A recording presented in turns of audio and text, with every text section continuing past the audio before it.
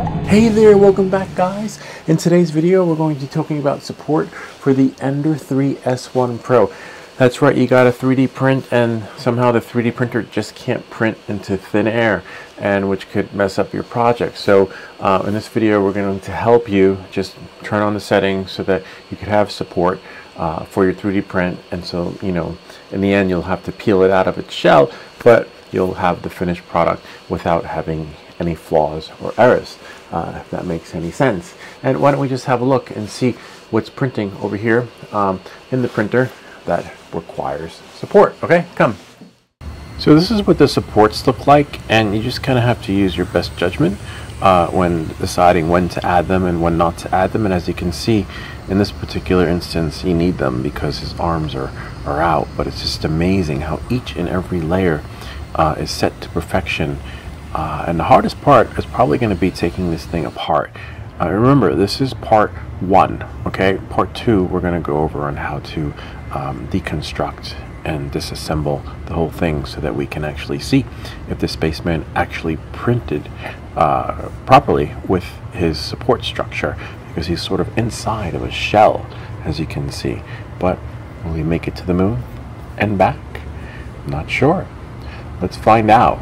Alright, so that pretty much sums this part up on how your finished product will look. As you can see, it's finished. So you get the idea of that.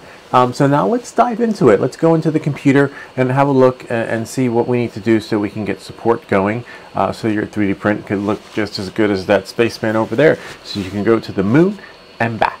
Alright, so let's come. Alright, so I'll leave a link to the project files in the description below.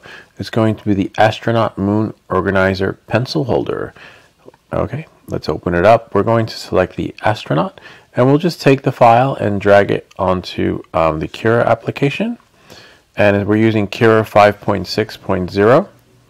Okay, it'll load any minute depending on the speed of your computer. And there's our spaceman. Look at that.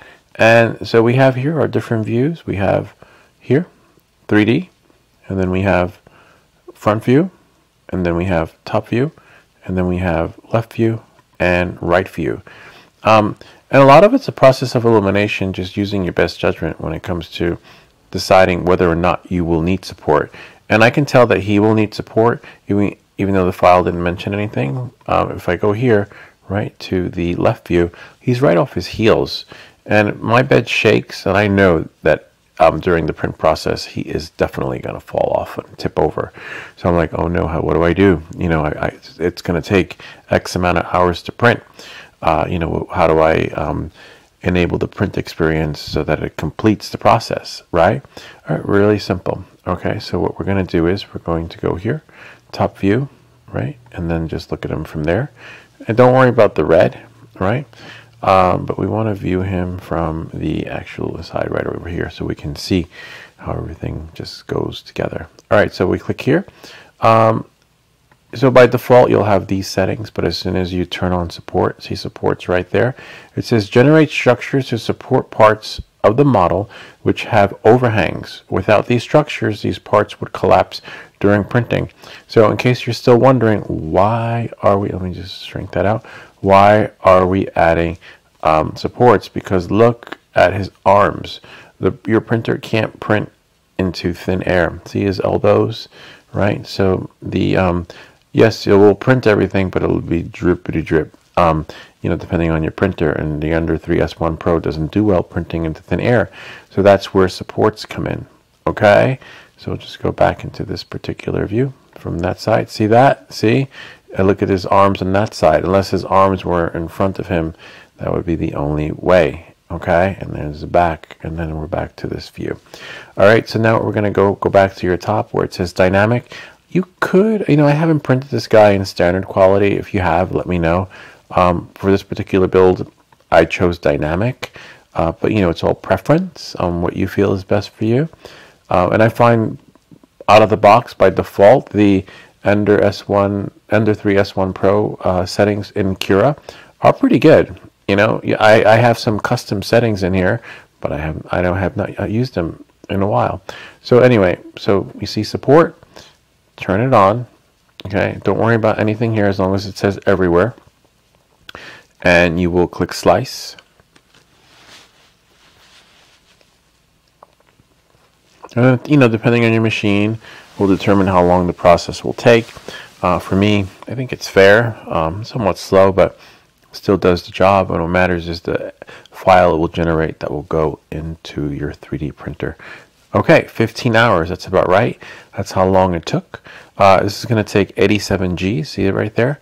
And then right here, or 29 milliliters, depending on how you do the conversion. In case you're wondering, how do I know how much filament it'll take? 87 Gs, if you, actually, you know what, let's just wait a second, and I'll show you. Okay, on 3, 2, 1. So as you can see right here, the numbers go from 100 to 900 grams. So you'll be able to tell how much filament you need, right? Or even if you want to know if you have enough, right? Because you need, right about here, I have about, I think I have plenty, enough for this particular project. So, you know, knowing that and moving forward, you can go ahead and print this. Whereas if I was a little bit lower, I would not be able to, or I could just, you know, pause it and load it that way and then continue on with the job. But this is just to give you an idea of how to read your filament gauge. Okay? Okay. Now that you know how to gauge how much filament you will need, just double check and make sure you have enough, because it says a lot if you're running low. Okay? Now we're just going to select save to disk. We'll call him astronaut, right? Astronaut 2024. And it'll be the G-code file by default, and that's the format that you want for your Ender 3 S1 Pro. And you will click save. Of course, it saved it. See, as you can open it in the folder, and everything is in alphabetical order. Just go name, whoops, name, to go 3, and then astronaut 2024. It's right there. And now to see the supports, like wait, what are our supports? Let's just shrink that. It should let me if I click there. And now if I go to preview, okay, voila. And then just get this out of the way. And this is how it will print. Okay, it's actually printing right now. And that's this particular view. Okay, and then over here, that view, it looks like he's trapped in ice, and you'll have to shovel him out. See, look at that, kind of neat. Actually, let's go have a look at the printer and see, okay? I'll be back in a second.